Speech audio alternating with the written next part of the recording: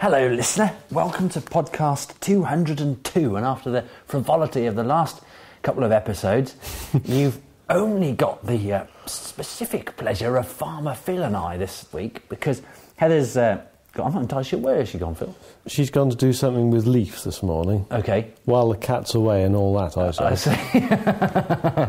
And Heather's left us a load of instructions, most of which we'll do our best to ignore. But we've had some feedback from various sources over the last couple of weeks. Now, the first bit of feedback is from a gentleman called Ken Bolton. I know I've spoken to Ken before numerous occasions. Ken's had the decency to give us some input on our many efforts of podcasting. And it's interesting what he says. And Phil, he seems to have taken umbrage with some of the remarks you made about those buzzards. I do seem to have annoyed him, don't I? You do. Would you like me to read this out? Yeah, fire away. Listeners' benefit, shall I shoot this across? Ken has written to me specifically, but obviously copied in Phil and Hev in the process. But he says, "Hi, Richard. I've listened to all the podcasts and find them usually informative and funny. However, Farmer Phil's comments on buzzards were neither. Farmer Phil sounded more like a Victorian landowner / gamekeeper who was responsible for almost wiping out many of the birds of prey or anything with a hooked beak. He is correct when he says that buzzards are a common sight in today's skies. But just because he's got several following his tractor stuffing their faces on worms, that's possibly pointing to the fact that there's a shortage of other food available. He is utterly incorrect." Ken goes on to say, "A large proportion of a buzzard's diet is made up of worms and other insects, but also frogs and toads, of course. Being a lazy bird with very small feet," these are Ken's words, in brackets, talons, in comparison to its size, it would rather feed on carrion, roadkills in brackets, than chase and kill prey itself. That's one point. Then Ken remarks, "Heather, I think some of the raptors that you saw on the M4 are more likely be hen pheasants and not buzzards. You often see these birds sat on telephone poles at the sides of roads. Buzzards, that is. Even in today's world, birds of prey are still under threat from farmers and landowners, with eagles in Scotland and red kites in the West Country being shot and poisoned this year." Interestingly, I spoke to someone the other day who said they had a red kite with them for ages, eating mice and voles from a wildflower meadow that they'd cut back in the summertime. We had one round here. Yeah, just Dawston, I've seen one round here, but they've got huge areas that they cover, don't they? So probably the same one. They have. I know, you're absolutely right. They do seem to be encroaching in Hereford now. Anyway, Ken goes on to say, birds of prey are at the top of the food chain and an indicator that there is a good natural balance of food, prey in brackets, built up under them. I, for one, would love to see the buzzard back in our skies, and long may it continue. But this will only happen if people are given the facts and not biased opinions. And he ends his note here, "But you know what they say about a little knowledge, don't you, Farmer Phil?" Well, I have to say that I think that Ken has probably misunderstood me to some degree, or I have misrepresented myself, because there are few people more keen on birds of prey on and around the farm than myself. So I have no wish to slaughter buzzards, and I think really that the situation we have today is as a direct result of many fewer birds of prey being harmed by those aforementioned Victorian landowners and gamekeepers. Right. My comments about buzzards following the plough are a relative thing, that year on year the numbers are going up rapidly. And it's not just on this farm, that countrywide it is, as he says, correct to say there are many more of them. Yeah.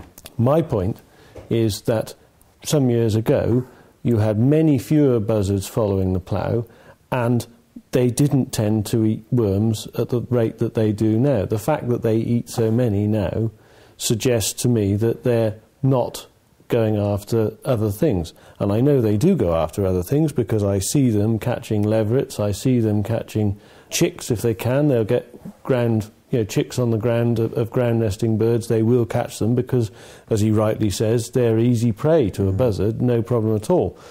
My point is this, that they are at the top of the food chain, and they are, because there's plenty of food for them, getting very numerous.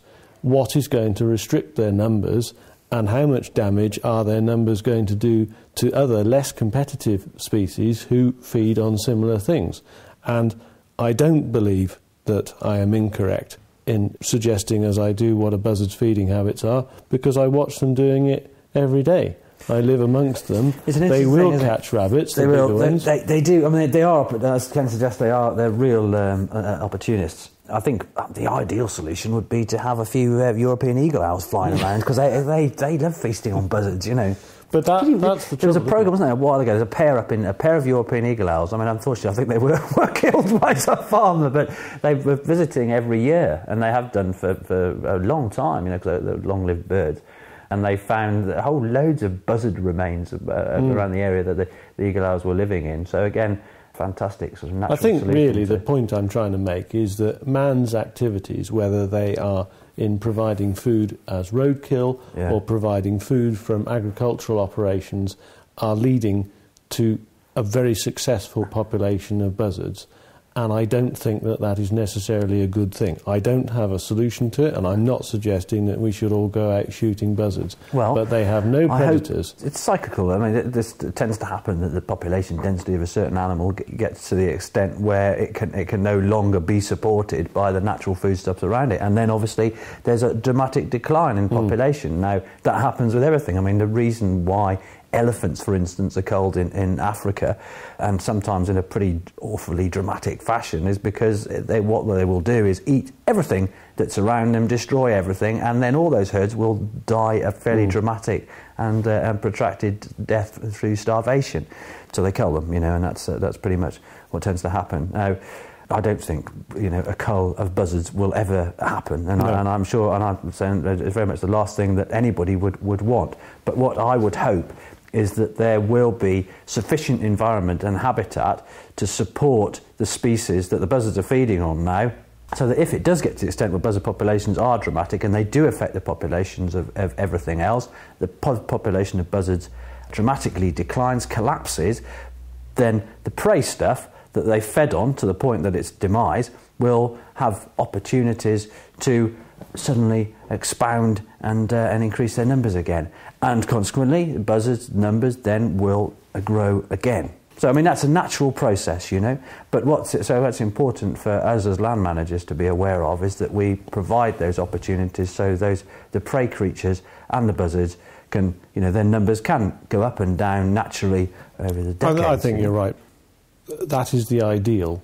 But we're about to talk about foxes, and, you know, there you have the same thing, that man's activity provides food for a species to the point that we have to control that species, because nothing else is going to. You know, I absolutely agree with Ken that poisoning birds of prey is not on. Yeah. And, you know, it doesn't happen here, and he's dead right that, you know, the eagles in Scotland and the red kites shouldn't be poisoned. But having said that, I'm not convinced that he's right that they may not need managing in some instances, and that is a difficult subject. We've always shied away from the fact that in the past gamekeepers controlled birds of prey, and that is a fact. It is something that happened, and he's right that some of them tried to wipe them out, but it wasn't me, and it won't be me. When I was much younger, you know, I mentioned before the fact that I worked on fish farms and the like, and of course pest control was a factor. We used to have to keep the rats down and the mink and things like that.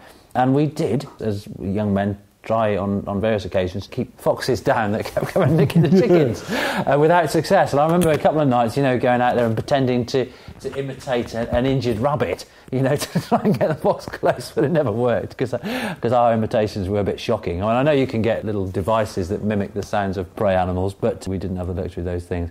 But you've got a chap, haven't you? Pussy. I see rattling around the farm. I have done. I've had a few interesting conversations with him over the years.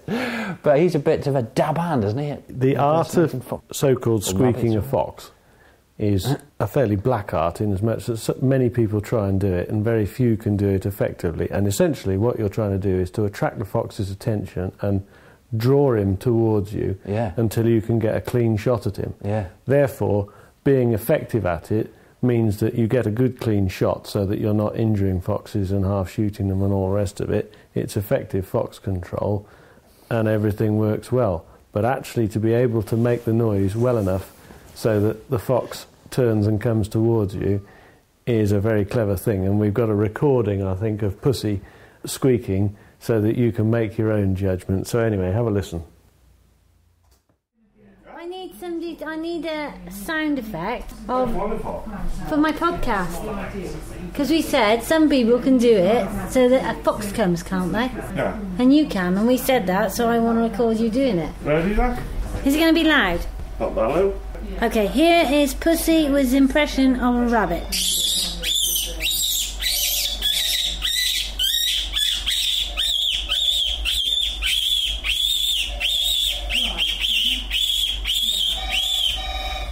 Do you know what's happened, Puss? A fox has come.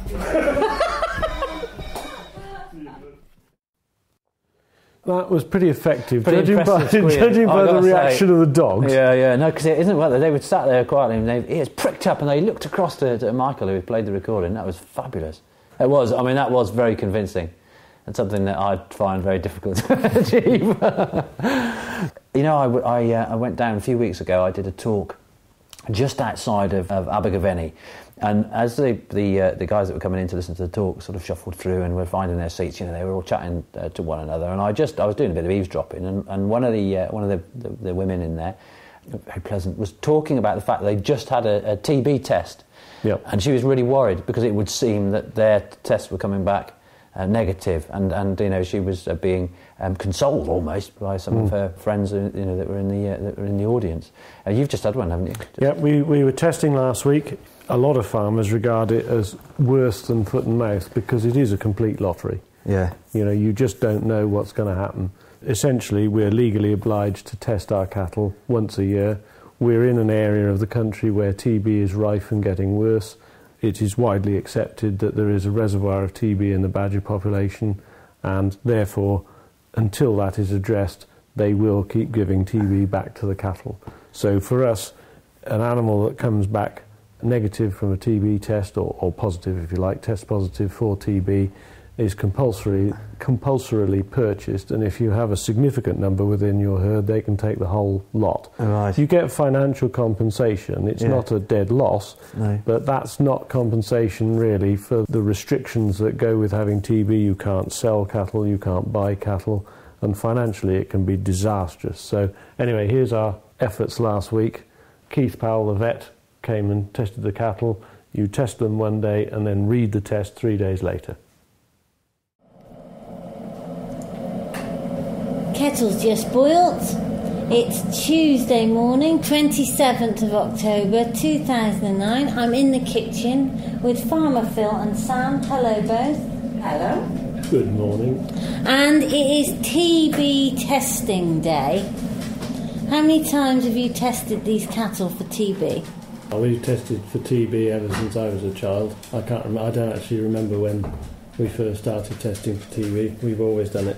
So what's the problem? Because you're always moaning about it and you're always saying it's a lottery and you're always saying that they're being handled more than usual.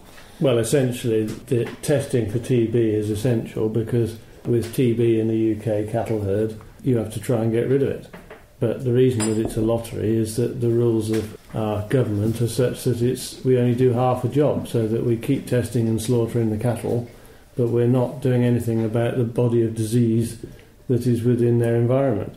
And the problem with that is that for us who are clear of TB, essentially, we each year run the risk of, the phrase is going down with TB, so finding animal or animals with TB, which will then shut us down, which means that we can't move stock onto or off the premises without going through a load of rigmarole and trouble. So what will happen today? Today we will inoculate the cattle with a TB serum, which is based on avian TB, and essentially what we do is put a little shot of it in skin on the neck of the cow in two places, 2 different serums, and then in 3 days' time we'll measure the skin reaction. Do you ever do that in humans? Is there anything similar in humans? Not that That's I not know like of. the MMR vaccine, is it, or anything? No, this is not a vaccine, although it works in a similar way. It's by putting something in that stimulates the TB response in the cow. And if the cow has either got TB or seen TB, you'll get a much bigger response than if it hasn't. So if you're going to gather up all the cattle and you're going to get the vet here to put them all through the crush, and you're going to individually inspect them and give them individually a jab, and then you're going to bring them back and check the skin reaction to see if there's any individual problems, why the hell don't you just vaccinate the cow? There isn't a vaccine for TB. Why? Because, I mean, there's a vaccine. I was offered a swine flu vaccine yesterday. The problem is that the only vaccines that they've managed to come up with are only about 70 or 80% effective. Well, that's a good... Well, you might think so, but the rules of the EC are that once you vaccinate your herd, you're then not treated as disease-free, because you can't then test a vaccinated cow. And once you're not TB or disease-free, you lose that status, then you can't export any beef to Europe. So, if you were looking at purely the welfare of the cattle, you would vaccinate them and supply locally? No, if I was looking purely at the welfare of the cattle, I would address the disease as a whole, and I would carry on testing the cattle, and I would supply them locally. So that, I mean, that's a different argument in my view, that supply of meat locally is a good thing, notwithstanding TB. The issues with TB are that we're needlessly slaughtering cattle because we're not addressing the disease as a whole. What do you mean needlessly slaughtering cattle? Because the cattle will be slaughtered anyway and go for meat. Absolutely, but you, the taxpayer, are paying to slaughter them, and we're suffering the trauma of having cattle slaughtered. We don't want to slaughter our breeding cows. They're not going to go for meat, or our bulls, or that sort of animal. And if you don't address the other half of the equation, which is the reservoir of TB in wild animals, notably badgers here, then you're never going to get rid of it. But the argument would be, it's all very well saying that you should deal with the badgers, but first of all, they're not the original source of the problem. No, hindsight's a marvellous thing, and knowing what we know now, things might have been different. But the fact of the matter is that the badgers did get TB from the cattle originally, and the badgers now have got TB. For the welfare of the badgers, the TB has to be controlled and cured in the badgers, because TB will kill a badger just as well as it'll kill anything else. The problem occurred when we had the foot and mouth outbreak in 2000-2001. Because of the risks of spreading foot and mouth, everybody stopped testing for TB, and they lost control of it, so that they then had TB in the cattle again, and the cattle were giving it back to the badgers again, so that the whole thing got out of control, and they can't get it back. It always seems to be cattle. You know, well, TB, should we just give up breeding beef cattle? No, bovine TB is obviously, from its name, a disease of cattle. It doesn't affect sheep or pigs or anything else. But the point is, it's a management issue, and for the benefit of the wildlife as much as for the benefit of the cattle and the sheer unadulterated cost of it, we ought to put it right. If we stopped having cattle, well, great, you wouldn't have any beef. Actually, what you'd do is import it from some other part of the world, but your landscape would change markedly because it wouldn't look like it is. The badgers would still have TB, so that they'd be running around ill and horrible. There is some suggestion that cats can actually catch bovine TB. It's rare, but apparently there is scope for that. As the disease pressure builds, then something else will succumb. My mystery is, if all these badgers are going around with TB, you know, how awful this is and how contagious it is, and gosh, this is a dreadful thing. Why do you last week tell me that there's no natural predator to a badger and the badgers are taking over the place and there's hundreds and hundreds and hundreds more than there was previously? Well, if there's this disease that should be wiping them out left, right and centre. That actually is part and parcel of the problem, because the overpopulation of the badgers has put them under stress for food and space, and that has made them more susceptible to catching TB from each other or from diseased cattle.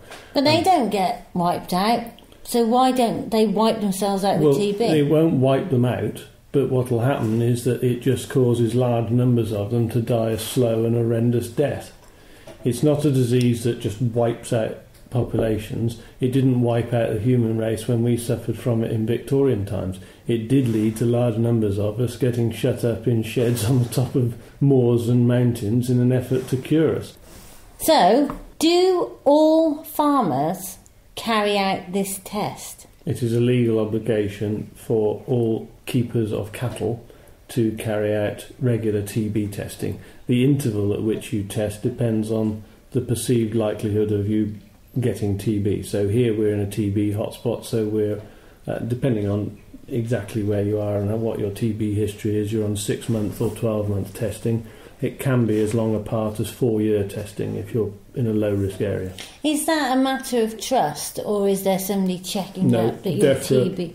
DEFRA tell you when you're due a TB test, and if you don't carry it out by the date, you are not allowed to move any animals legally until you've carried out a clear TB test. When you say allowed to move any animals legally, do you mean that you could kill them on the farm and then sell them? You can send animals to the abattoir, direct to the abattoir, not via a market, from a farm that has TB. That is the one release point, if you like, that you can have TB, can't get clear of it, but you can still send animals to kill, because there is no risk to human health by sending an animal with TB to a slaughterhouse. What you can't do is move an animal farm to farm. So if I wasn't a farmer Phil, and I'd got a few cattle, and I didn't have the TB test, I could still legally sell those cattle to eat. You can, but DEFRA would be onto you because they do not like farms going untested. So that although you are allowed to send cattle from a closed down farm to slaughter, they would keep on at you every month, and in the end they would say you can't even do that. We want to come and test you. And broadly speaking, that's quite a good idea, because usually the few farms that fall into that category are committing another raft of heinous crimes in terms of welfare and how they operate. They've, for whatever reason, nowhere near the standards required, so that usually you'll find that they've got tagging problems and identification problems. It may be that somebody's not very well, or they've got too old, or they can't bring themselves to do it, or whatever, but they're very few, but that's the most likely scenario. You don't get away with trying to be a proper farmer and not abide by the rules, because they will catch up with you in the end. If, dear listener, you're hearing some snorting and some sniffing, it's not Sam, is it, Sam? No, fully recovered. Yeah, it is actually Jam. And I think either there's a mace in the haze again, like last week or a few weeks ago on the podcast, or Sam's cat has made a smell on her leg and Jam is sniffing about it. But that sniff is actually toast. So this test is welcome on the farm. It's not welcomed. So it's not exactly welcomed, but it is necessary. But the problem is that there's an elephant in the room. There is an elephant in the room. And it's a badger. And in our case it's a badger, but the real elephant in the room are the politicians, because they refuse to address the situation. And in our case, we've got cattle in Wales and cattle in England. In Wales, the head vet there has said we're going to sort out the badgers. And in England, we have this prevarication and, frankly, weak, useless activity from the government.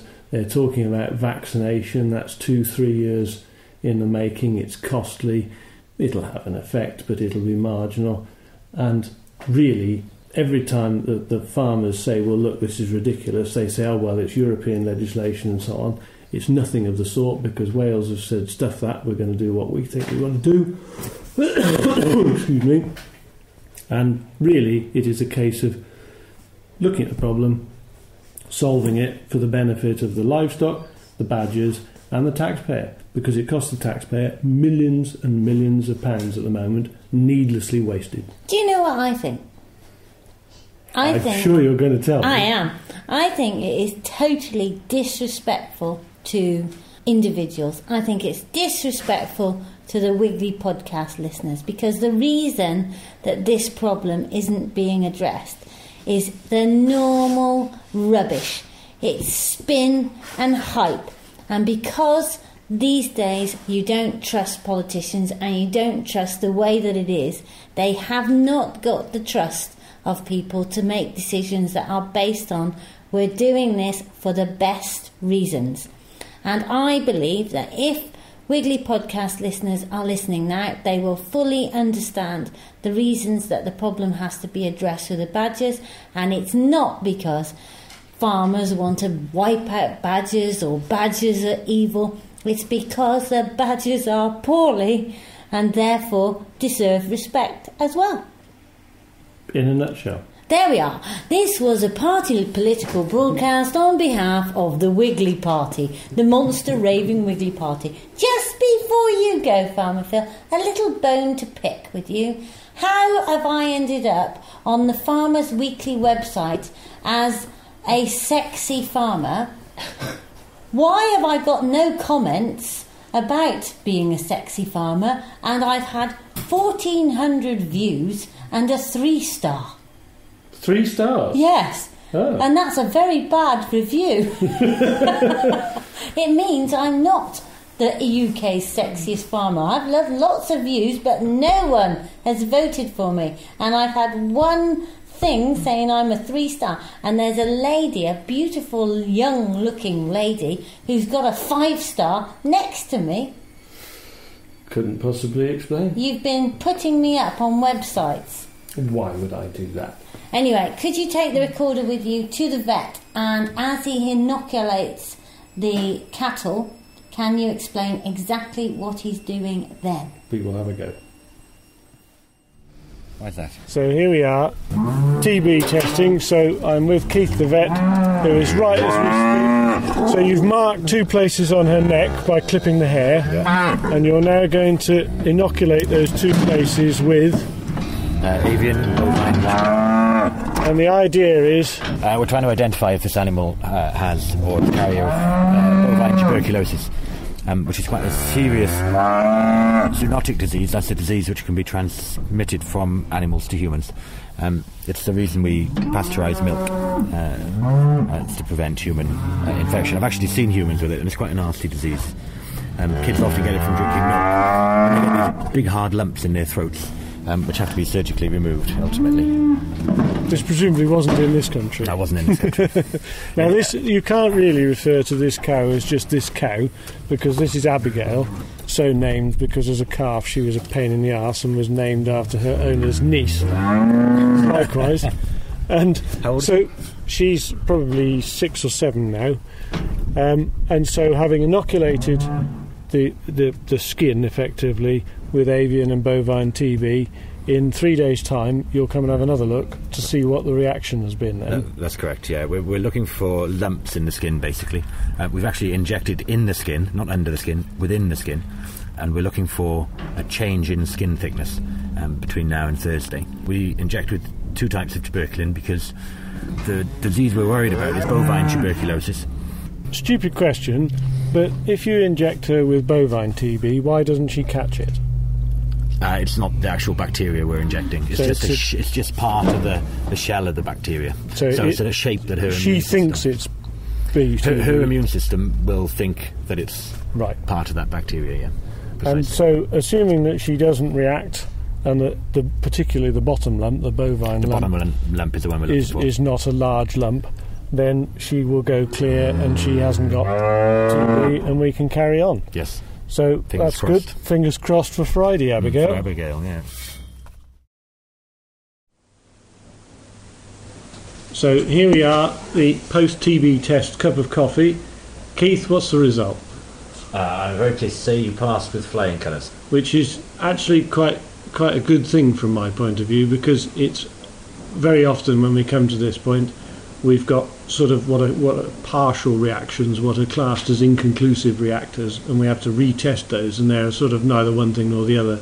It was a very nice, very clear test. We're in an area with a high incidence of tuberculosis, bovine tuberculosis, and this farm has gone clear. You look at all sorts of different factors as to why that is, and this isn't an intensive farm. The animals sort of live in natural groups. They're not stressed metabolically, they're not stressed in any way, really. You often see farms like this, which go clear, which are surrounded by more intensive holdings. So I think the stress on the animal definitely plays a part in it. Well, that's good news that we've passed. That's 12 months. We can now Passed really nicely, hardly We any can lumps. move the calves to their next home, so that'll be a good job. So fingers crossed that we can get to the next 12 months. And there goes my phone, and Michael will kill me. Thank you, Keith. Cheers, eh? Fabulous. So good news all round. Phil. Yeah, good news. We can carry on for another year now, hopefully. Good. I bet you'd feel sick in the pit of your stomach, wouldn't you, if you had any negative feedback? Well, given that there was a farmer over in West Wales had a herd of something over 500 animals, and he was clear of TB, and in one test they tested over 200 of them as reactors. So he went from 0 to 0. I think they took the whole herd. Right. The shock of that sort of level of disaster and the fact that that can happen, that is always at the back of your mind. So, yeah, big relief. Now, we've got some instructions there. Yes, more instructions. I've scribbled our instructions down on the back of the Sunday Telegraph, actually, which is quite nice because I can read through it then while Michael's doing his bits and bobs up on the table. But Hev has asked us to talk about popular products, Phil, nonetheless. So we need to drop this into the equation. I don't think we've done it at all subtly. Well, it's your normal commercial self, Richard. Yeah, that's right. Yeah, so the whole stream of it's an interesting thing, though. You know, Hev's listed all the popular products to mention. You know, it's a funny thing because I know it would seem that I managed to create a reputation for myself as not being the most proactive salesperson, but actually, discreet salesmanship is key in many respects. Yeah, but you have been accused in the past that your salesmanship is so discreet as to be indiscernible. Yeah, no. But it's funny because I did just a talk the other night at Selly Oak, right in the middle of Birmingham. People always come up to me at the end, and I always think, right, I'll finish this talk and I'll get out of this room, but it never happens. Anyway, one woman came in and she said she was wiggling through the Wiggly catalogue because they had a bunch of catalogues there from Wiggly Wigglers, and she said, I'd like to buy my sister a Bokashi bucket for Christmas. And she said, what do you think of those? Because, you know, I'm most conscious of, I mean, products, it's very important to be honest about the products. I mean, for me, I've always, you know, as a genuine person, I've always thought it's important to be honest about a product. So, it's to tell the truth about things. And I talked about Bokashi, and I said, I've used it. And I said, I've used Bokashi now for 3 or 4 years. She said, do you use it? I said, I do use it. And she said, it must be okay then. I said, yeah, absolutely is. And I thought to myself, well, actually, I do use it, and yeah, it is absolutely okay. I mean, there are elements of using it. Interestingly, someone came up to me a while ago and said, I've used my Bokashi bucket, I haven't been very successful with it. And I said, okay, well, what sort of time length have you, various questions, how long have you left your waste in your Bokashi bucket? And the lady said, oh, well, it's been in there about 6 months now. Oh, dear. I said, there's your... That's where you're going wrong. But that is really the point, isn't it? The fact that all of us, all the Wiggly staff, use a proportion of the products, and it gives us feedback on the things that need developing. And I mean, the Worm Cafe, which has been something that is going very well the last month or so, is the updated can of worms, and it's addressed the problems that we and our customers have identified. And so I gather that's going like hotcakes. And the other thing that I've got to mention, because it does look so good, and I know someone will be very pleased if I mention it, is that we've changed the packaging, because winning the Dell Small Business Award allows us to have a whizzy-bang printer. It's allowed us to do mini brochures so that we can have different packaging, which even you might agree looks pretty good. And it also has allowed us to do the kits and packs so that a product's grouped together and it looks good and it does what it says on the box, I would say. So, what else is on the list, Rich? Well, the other things that... apparently I'm to ask you whether or not you're wearing your goat socks, Phil. Well, it's coming close, but I have to say that I don't use goat socks, not because I use anything out of preference, because I haven't bought any socks for working since we've had goat socks, but that's because the socks that I use are guaranteed indestructible. However, this winter, even my indestructible socks are reaching the end of their lives, so it will be goat socks for me. Okay, so that'll be interesting. I mean, Ev seems to be rather passionate over goat socks. In fact, everybody that had goat socks, even the most cynical of people that might think, that's a bit pricey, have tried goat socks and think they're fabulous and live in them. Well, the proof is the pudding that up round Longtown, all these upland farmers They're a bit like you. They can be a little frugal with the old pennies. They all wear goat socks. But I mean, not looking wise. There's quite a lot of people with one eye in the middle of their forehead. That aside, they all wear goat socks and swear by them. If they're good enough for them, striding around the top of the Black Mountains chasing little woolly aphids, sheeps, then they're probably good enough for the rest of us, aren't they? Indeed they are. Okay, well, I reckon, we've pretty much covered everything in this week's episode of the Farmer Phil and Roving Ricardo podcast. So I think it's almost certainly a bye-bye from both of us. And bye from me.